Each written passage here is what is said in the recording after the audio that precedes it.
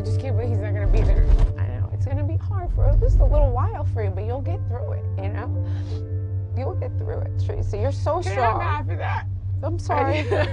I'm sorry.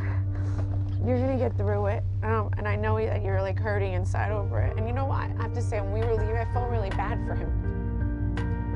You can see he's a little bit fragile for a minute, right?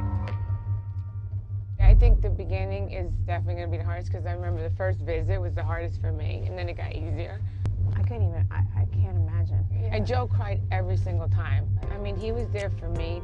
I felt so much love. You know, you guys are gonna grow old together and be like, wow, you know, like, you know, and you're gonna look at your beautiful kids and you'll be looking at your grandchildren and you're gonna just be like, you know, you guys have been through a lot together. You're making me cry even more now.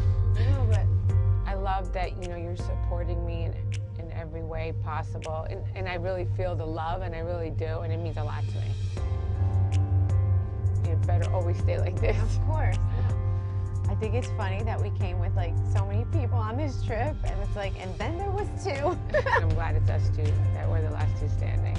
I really feel like my relationship is getting stronger with Teresa because of this tragedy. I'm not gonna sit here and act like, oh, I knew it. I knew we were gonna be fine. No, I didn't know it, but it feels good. Teresa and I have decided not to let people come in between our relationship anymore, and that is why me and Teresa are moving forward. We're not gonna let people ruin us any longer. We're here. Thank you. Oh my God, it's raining. Oh wait, let's take a selfie. No, bunny.